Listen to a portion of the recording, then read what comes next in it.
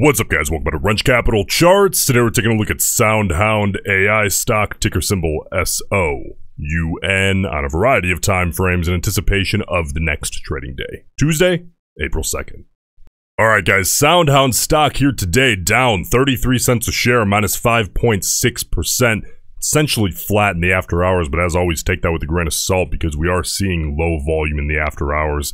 Let's take a look and try to pull out as much bias as we possibly can here to get a little bit more insight, more than just the price action, out of SoundHound from today's session, using the volume profile, the psychological levels, the technical levels, the areas that I think will see elevated trading decision making going on, the options bias, directional bias, and finally, the expected move. Let's jump in.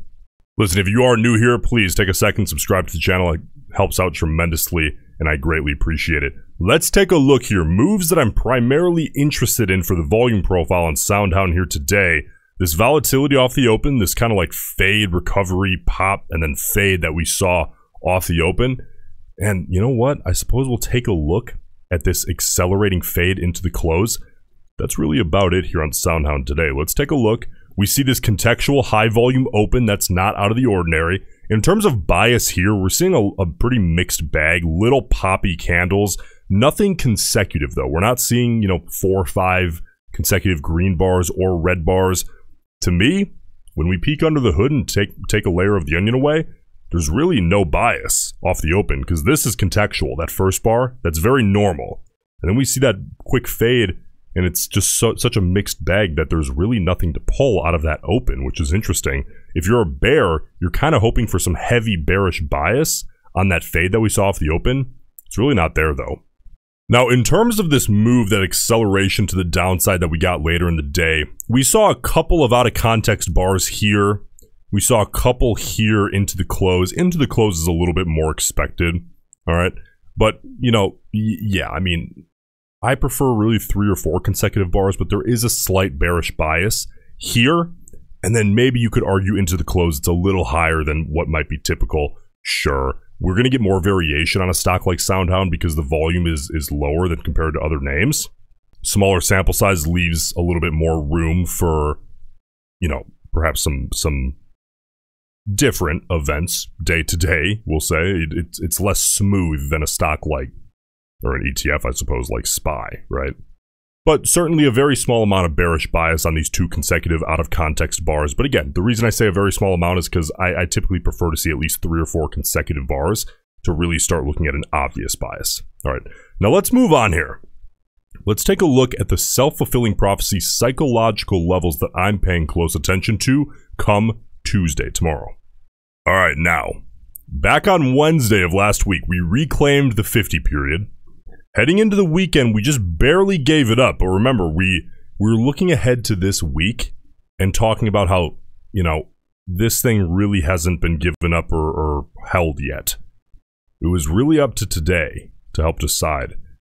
We're getting a steadily descending 200 period. And now today, this flat 50 period has turned into a slight descending 50 period as we tested it off the open and rejected. We have now given up that 50 period here on the 30-minute chart, I would say a little bit more officially, okay?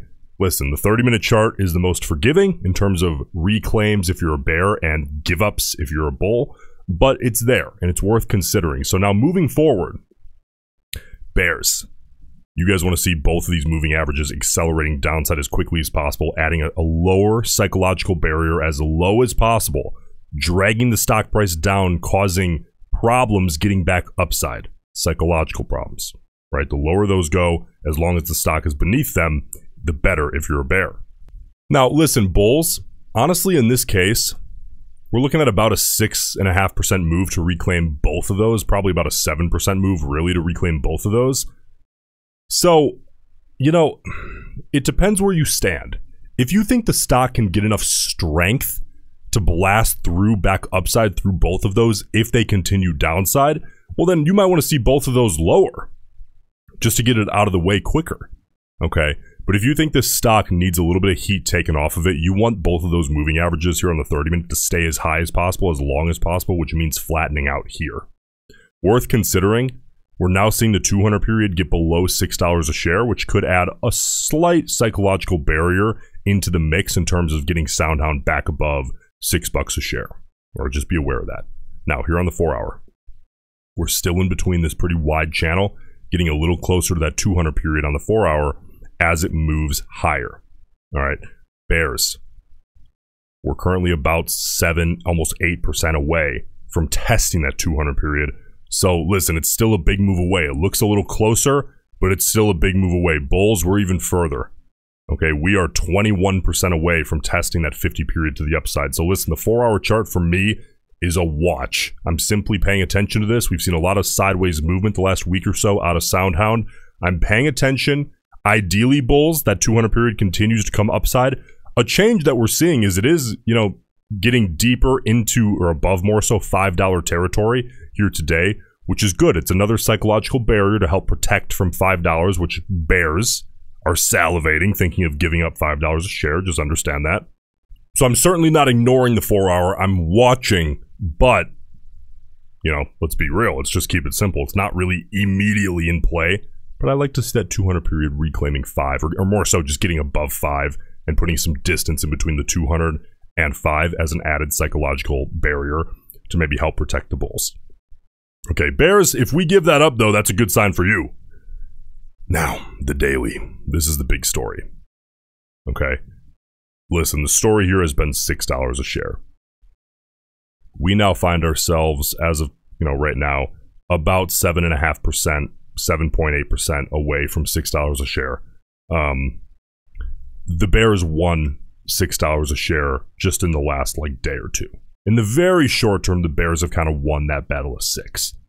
Okay, that's just the truth. That doesn't mean it's over. It's a battle, not the war. All right? Bears. 6 is still your enemy. Your goal now is $5.50. When you have a stock in the $5 range, every 50 cents is a big psychological level. We've seen $5.50 hold as support a number of times in the past.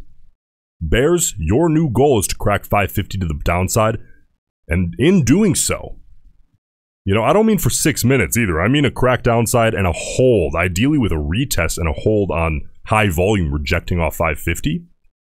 That opens you guys up for a huge test of 5, which is, I think, a lot of you bears, that's kind of your ultimate goal, is to crack 5, right? Bulls, I want to see $5.50 hold here. Ideally with a big volume bounce. That opens up a retest of 6 and gives us another chance for a crack at 6, getting above and actually holding 6 for a number of days, which we really struggled with all last week. Okay, that's really the big story here on the daily. Couple more things though. The expected move. The next expiration we have on SoundHound is this Friday at the close. The expected volatility by then is plus or minus 57 cents per share.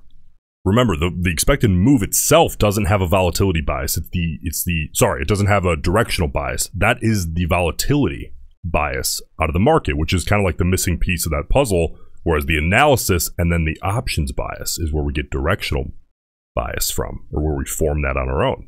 So if you take that number by Friday's close, right, we have 4 trading days between now and then, and you divide that by 4, because there's no outsized day, no earnings or anything, that gives us about 14 cents plus or minus per day. But that's really assuming a green streak or a red streak. What I like to do is add about 50% to that to account for a mix of green and red days. And that kind of gives us a market expectation of plus or minus 21 cents per day out of SoundHound. Okay. I mean, we're talking, we're not talking 0.5% moves each day. That's a relatively sizable expectation out of the market. But listen, we've seen much crazier things out of SoundHound just recently than a few percent per day. But you have to also be realistic with yourself and understand, okay, what's my volatility expectation coupled with my directional bias? And then do I think the volatility is going to exceed the market's expectation? Okay, if you don't think so, then buying options perhaps isn't in, maybe you think about that's not in your best interest if you don't think that realized volatility is going to exceed expected volatility. If you do think that, then, maybe you're in that boat. Now, the last thing we can take a look at is the bias out of the chain. What did we get here today? Volume's a little low, so take this with a grain of salt. 45,000 total contracts traded. 35,000 of those today were calls, and 10,000, just under 10,000 were puts today. Heavy call side bias on the overall ratio. The short-term speculators, the short-term most aggressive bets out of the money being placed. 10,100 calls here today, 2,800 puts. Volume is low, take it with a grain of salt, but also a heavy call side bias out of the short-term speculators here on Monday. Listen, if you get value out of these videos, please, helps out tremendously if you subscribe to the channel. Also, someone you care about, a friend, family member, owns SoundHound or is looking to get involved. If you think they'll find some value in this video, send them the video. Greatly appreciate it. And I'll see you in the next one.